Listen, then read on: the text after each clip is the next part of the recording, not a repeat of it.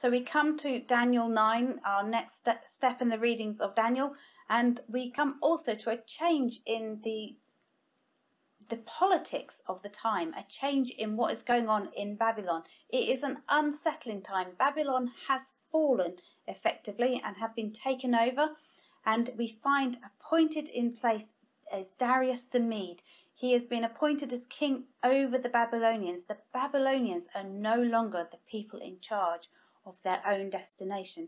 And this is the place that Daniel works, and things are all unsettled, and it's all a shift in power and a shift in politics. And so what does Daniel do in these unsettling times? What does he choose to do?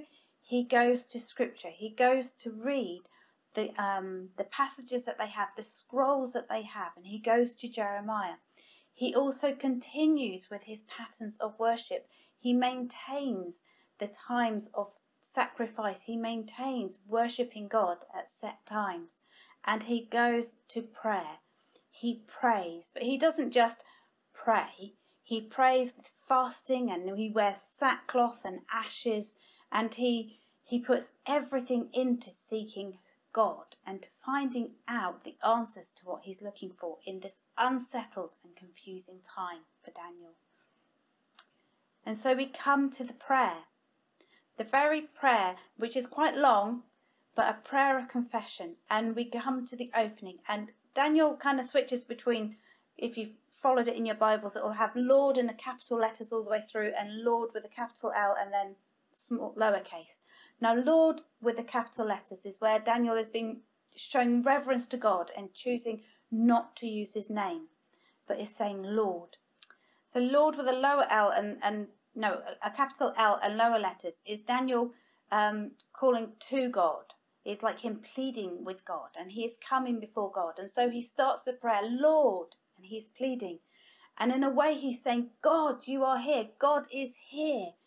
And God the Almighty is here. And God the All-Powerful is here. And that knowledge to Daniel impacts on the way he then continues with his prayer. When we start our prayers, do we honestly, like Daniel, think that God is actually here with us, that we are in his presence? Or maybe we think of God can hear us, but he's actually far off. He's off in the distance. He's away. And so but he can hear us, but we're not actually in his presence. He isn't here. For Daniel, God was here. He stood in the presence of God as he prayed. I wonder if we had that thought. If God was here, it would change the way we prayed. It impacted greatly on Daniel's prayer to know that he was in God's presence, that what he wanted to say to God was so important that actually to bring it to him, he first had to acknowledge who God was. And throughout this prayer, we see that Daniel is saying who God is and who the Israelites are. He is bringing a prayer of confession, and it's almost like a school report card, if you like, where it shows in this relationship between God and the Israelites, God has been powerful, God has been faithful, God has been righteous, God has been loving, God has been caring and compassionate. But then we have the Israelites, and when you look at what the Israelites have done, and for Daniel, it's like, well, the Israelites are weak. The Israelites have been unfaithful. They have not maintained their commitment to the covenant promises that they made. They have been shameful. They have been wayward. They have been distracted. And they have gone their own way. And you are presented here with this broken relationship. And for us, you might look on and say, actually, it's beyond repair. But actually, it's broken, but not beyond repair. It is shattered, but not so far that God would throw it away. It is still a relationship. They are still a relationship there, despite the vast differences between God and the Israelites. The Israelites have a special relationship with God, and for the Israelites, they get to share in God's glory. But for God He's tainted by their shame. Because when the people look on and see the Israelites, they don't see God the Almighty, but they see the Israelites weak and shameful and unfaithful and guilty. But this is what Daniel is coming. And Daniel comes in his prayer and he recognizes that actually the Israelites have nothing to bring to God. But he's still going to call on God's character. Now, in the news this week, there was an article about a certain coffee chain, and the coffee chain in question has made a big point about trying to put things right, trying to present coffee that is ethically grown, trying to ensure that nobody's treated wrongly, trying to ensure that everybody is treated fairly. And yet one of their employees did something which goes against everything that this coffee chain is trying to achieve. Now, the headline in the paper wasn't an employee of. No, the headline in the paper was the coffee chain's name. It is the coffee chain that was tainted by the employee. And in the same way, God had been tainted by the Israelites. God's image of who God was affected by everything that the Israelites had chosen to do. And yet God still chose to love them and to maintain this relationship. And so it is on that ground that Daniel comes forward and he is pleading with God. He is pleading to God's character. He's pleading to the God he knows as all-powerful and almighty. But he is pleading to the God of love, the God of compassion, the God of mercy, the God of grace. And God does respond. Now I want you to imagine that Daniel is wearing sackcloth and he's covered in ashes and he is praying. He is going to be a sorry sight, really, and I would imagine a highly uncomfortable sight. And yet in his prayer, this angel flies in. And it says, an angel came in swift flight. Now, I don't know if Daniel noticed him instantly, or whether he was so deep in his thoughts that the angel kind of flew in and then Daniel noticed. But what an image to see, the contrast between the angel that comes in and Daniel in his confession and prayer as he intercedes, not just for himself, but for all Israelites. You see, the angel has come with a really important message for Daniel. God was indeed there. God was not dependent on the context of the prayer, but God was there from the very beginning of the prayer, and the angel brings that message.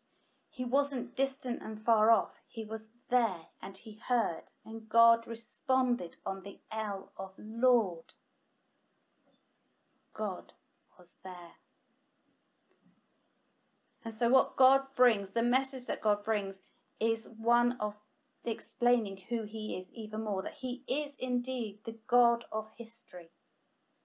And you can get all kind of tangled up in all the numbers that then come in the next bit with the 70s sevens and the 62 sevens. And people have got various theories kind of relating to what power of time that relates to and how it relates to this or how it relates to that. I'm not going to go there because actually without the insight of the Holy Spirit and God revealing what that all means, I would only be making assumptions and trying to fit history into something. And what God is clearly telling Daniel here is that he is the God of history and he ordains when things are going to be. And at the end of it, we get the idea, we get the truth that God ordains everything that is going on in history and that the end is set by God. The time that he is explaining, it is set by God. The great calamity that is to come has an ending, and that has been preordained by God. God is the God of history, of the beginning, the middle and the end. And that is what Daniel needs to hold on to. But our focus today, I want to bring our focus to verse 23. As soon as, it says, as soon as God responded. In times of trouble, in times of despair, in times of anxiety, in times of grief, God is here. If God was far off and distant, would he have been able to respond as soon as? No, God was here. He was with Daniel and he was here. He was not distant. He was not waiting to see how Daniel prayed, whether he used the right combination of words, whether he spent long enough on his knees, whether he was wearing the right amount of ashes and sackcloth. No, God responded as soon as Daniel came to pray. You see, the God of history is faithful, is loving, is gracious, is compassionate, is merciful, is almighty, is all-powerful. He is the God who can take a mighty kingdom of Babylon and shake it to its core and put in its place the Persian kingdom. He is the God who can take the Persian kingdom and wipe it out.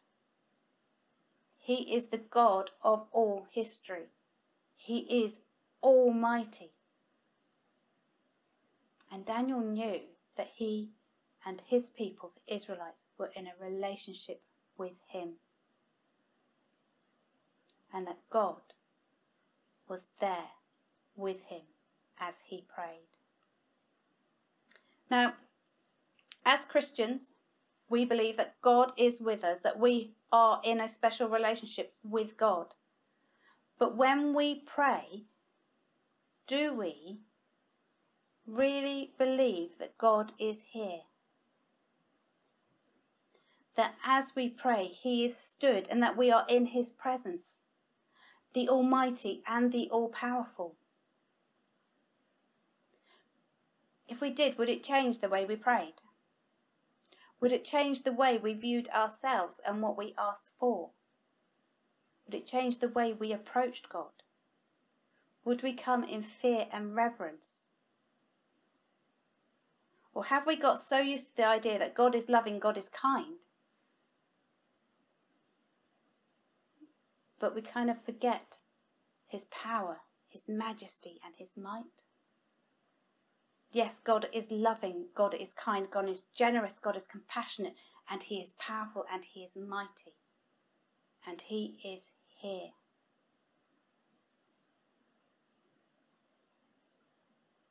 We have a relationship, a loving relationship with a dangerous God. A God who can cause kingdoms to rise and kingdoms to fall. And yet he is a God who is loving and compassionate and faithful. And we come just as Daniel does, and we recognize that we are completely the opposite to God. And it is only through God's grace, God's love and God's mercy that enables us to stand in his presence and to cry out, Lord. Whether it is in confession or in worship, but we stand in God's presence and he is here.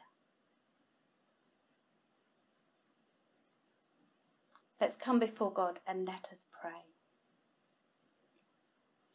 Lord, almighty and powerful, gracious and compassionate, we come weak and confused. We come unfaithful. We come broken. We come longing. And we come seeking you. In our own time, Lord, where it is unsettled, where there is much grief, where there is much pain, where there is much confusion, we come. And we ask for you to step in and to bring comfort, to bring love, and to bring hope. Lord, we know that you are almighty and you are with us. Thank you, God. Amen.